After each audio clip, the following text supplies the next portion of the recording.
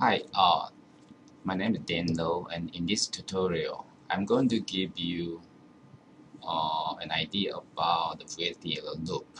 So this loop structure in VHDL has something to do with your project part 2. So I hope you enjoy this video. Okay. First of all, let's take a look at this range. This size I take it from the VHDL basics. So I want to emphasize this for you to get started with your project part 2. Okay. So first of all, the range means, for example, if I have a D variable, D that's the input variable D, or D input signal. It's a standard logic vector 2 down to 0. Then the D tick range will specify the range the bits specified in D. So in our example, the D range will have values starting from 0, 1, and to 2. Okay. So you will obtain the attribute of the signal D that range. Is a predefined attribute that retain information about the signals. Okay. So the single quote is often read as tick. So D tick. In this example, we put the D tick range here, right? So if we put it into a for loop in this example, and this for loop has to be inside the process. Okay, the process here. Okay, so in the process, I have the input from outside with a D, which is input to the entity. Okay, then output will be an integer that ranges 0 to 3. In this example, this VHDL module, what we are going to do is going to count the number of bits with values high in the input vector. So obviously we can have only the value 0, which is no input bits or high, or 1, which is 1 input bits is high, 2 and 3. Therefore, we can have the output integer range from 0 to 3. Okay, so we specify this as the integer output data type, then range 0 to 3. If we do that, then the VHDL compiler will give you 2 bits for the Q output bus. Okay. So in architecture, we only contain one process starting from here, okay, to the end process here. Okay. So in this example, we specify a variable num_bits of type integer within the process. Okay. In the body of the process, of course, initially we set the num_bits to 0. For the variable initialization, we use column equal, okay, because this is variable, not signal. If it is a signal, we use less than equal to assign signal value. Then followed by a for loop for I, which is the integer in the D range. So I will get a value 0, 1, 2, or 3. So loop it over. If Di is 1, okay, then we add number of bits by 1 in this if structure, and then we loop it over it. Okay, so once we done this, then the output number of bits will keep in number of bits high.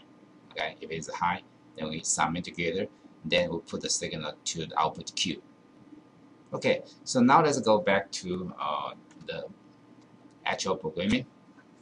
So in this example, I new a project. Okay. So the new whatever project. Okay. Say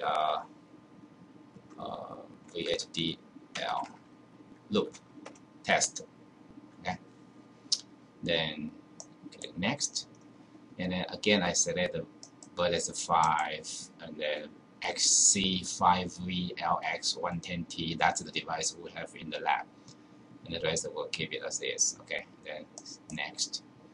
Now we need new source, which we're going to have VHDL module. Okay, and this module is called just loop text. Loop text. Okay,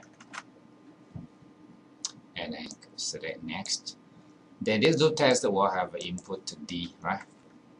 Which is a bus. So we select input and then bus from 3 down 2 down to 0. Okay, and then output what is the output?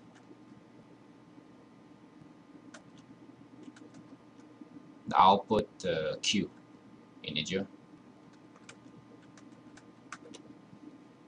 Q, okay, which is output. And then since it is an integer, so we will specify it later. Okay, set it next, and then finish.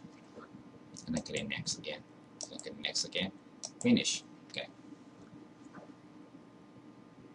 So here's our code here. So we can scroll down a little bit to the code to make it bigger. Okay. So here's our code. So in the output, we specify out and then integer range 0 to 3 instead of standard logic. Modify it a little bit. Okay.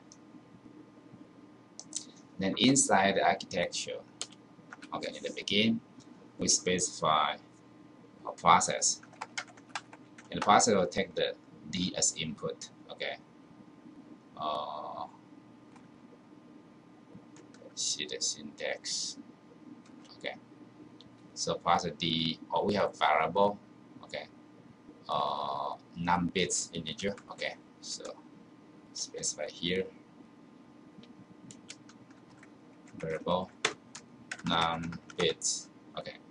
Of type integer. Okay. Then begin and process. Okay. So in the process, begin we set num bits to 0. Okay. So set num bits to 0. Since this is integer type and this is variable. Okay. Then we enter for loop for I in range. For I in range. D range. D tick range. D tick range. Okay. Loop. Okay, then after that we have if else, right? If. So we check here we have and loop, and here we check if D sub I is equal to, since this bit, right, 1. Okay, then num bits plus 1. Okay, and if.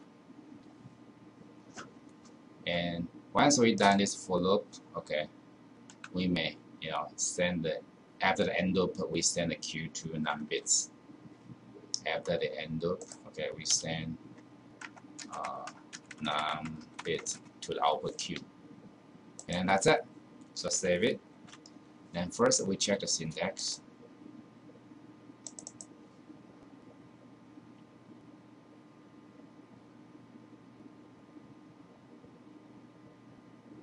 So it's gonna take a while. So just be patient.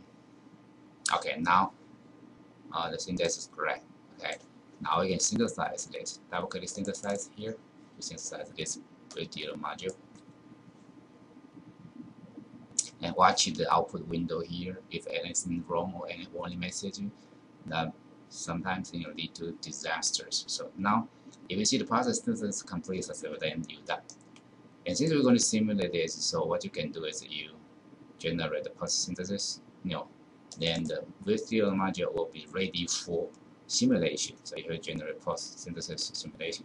So once you've done this, then you can follow my other tutorials to create a simulation channel to simulate this module. And again, in this tutorial, we go over the loop. So use the D tick range, to go over the possible bits in D. So this is something to do with your 8x256 decoder. So try to understand this loop structure in the process, then apply this technique to your part 2 of project. That's all I have today. Thank you for watching.